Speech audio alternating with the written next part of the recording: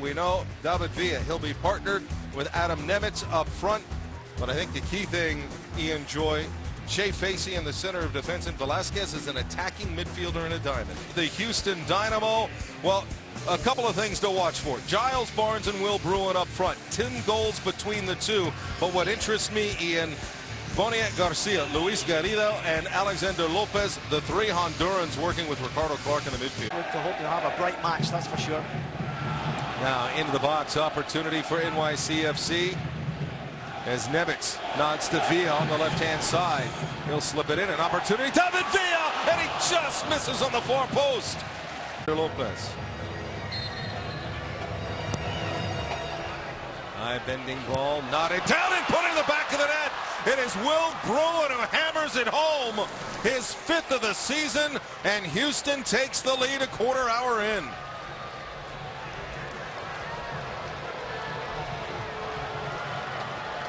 Little hesitation right there from Josh Saunders. He comes off his line. David Horst does a wonderful job at the back post, out-jumping Jason Hernandez and then putting the ball back into that danger zone.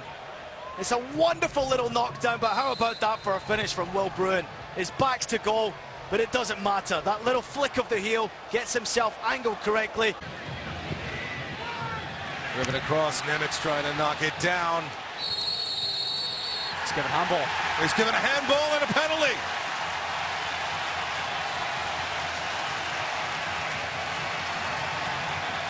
Garcia and Rodriguez both disagree. You'll see David Villa. If it's a handball or not, his hand is certainly above his head, but look at David Villa. He's the first one immediately claiming for handball. I think that's an unnatural position for Raul Rodriguez to have his arm. David Villa steps in and buries it. His 4th of the season.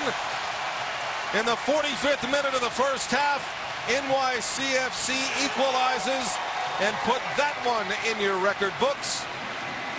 The first spot kick goal for NYCFC.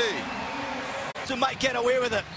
Tyler Derrich goes down and guesses the right way, but it's a great penalty kick into the corner, so far enough that the goalkeeper cannot get a hand on it and stop it from going in the back of the net.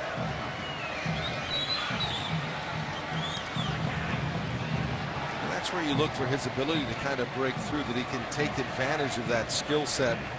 It might actually surprise some defenders. Frankly, we don't see that level all the time in Major League Soccer. Driven across, header is hit right at Josh Saunders, and Will Bruin denied his 2nd of the night. Alexander Lopez.